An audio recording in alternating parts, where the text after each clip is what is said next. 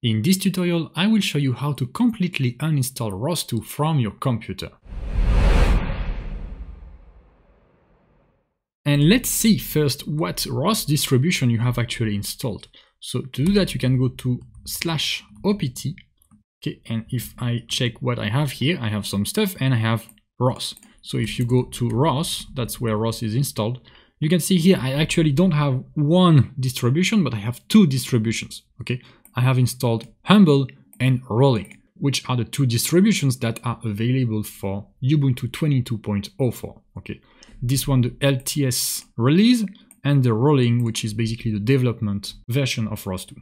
So well, this was just to check what we have installed. Okay, I'm not gonna do anything from here. I'm just gonna clear, and now we can remove the packages using sudo apt remove. So this is of course if you have installed them with binary packages. So if you have installed ROS2 using a sudo apt install. So here we do sudo apt remove and then ROS dash, and let's put a star and let's just uninstall everything. Okay, that's a lot of packages. I'm just gonna put enter and let's see what happens. Alright, so now all the ROS packages have been removed. What we can do is also a sudo apt auto remove, because we may have stuff that we don't need anymore. And as you can see, yes, there is a lot of stuff that we don't need anymore. So let's just press enter again. Okay, so now everything should be removed. Let's see again. Well, you can see we have nothing else to remove. But everything has been removed correctly. Now I can go back to /opt and let's see if I still have my ROS. So ROS is gone. Okay, if you still have stuff in the ROS folder here, you might just remove the ROS folder. And well, now that's not all, because you have actually removed the ROS2 packages, but you also need to clean your environment. And what do I mean by this is maybe, so if you go to your bash rc, maybe you have sourced the distribution that you are using so that you don't need to do that in every terminal. And also maybe you have created some workspaces and sourced them. So of course I will make sure that I remove those lines. Okay, and I save.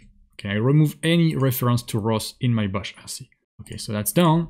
And then, well, as you can see, I have a ROS2 workspace. That's the one that I have used before. This is not a problem. You can remove it if you want, but you can just save it. It's just some, well, just some files that you used for your own ROS2 development. So you can decide what to do with those. Okay, so now ROS2 packages have been removed. The environment is kind of clean. But if you want to completely remove anything related to ROS, well, you can see if I do a sudo apt update, let's see what happens. You see that, so I have my Ubuntu stuff, and you see I still have the source here, packages.ros.org. Okay, so we still have the sources that we actually manually added during the installation. So we can go to cd, so cd/etc and then apt, and then sources.list.d.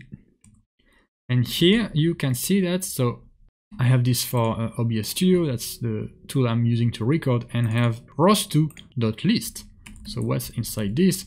Well, you can see it's here, the packages.ros.org. We find this actually right here. And so I can just remove. So here I will do a sudo, because I'm not in my home directory, sudo remove ros2.list. Okay, now if I do a sudo apt update, you can see that the ROS packages should be gone. Okay, and just to finish, let's do a last sudo apt auto remove. Make sure that we have nothing else. You might also do a sudo apt upgrade if you need. Okay, but here everything is good for me. And finally, well, maybe a good sudo reboot, so that you reboot your computer, because well, we have actually removed a lot of things. So maybe it's safer just to reboot the computer. And now ROS2 is completely uninstalled from your computer. Thank you for watching. Now subscribe here to get more tutorials in the future. Also check out my online courses if you like what I teach. Links in the description. And see you in the next one.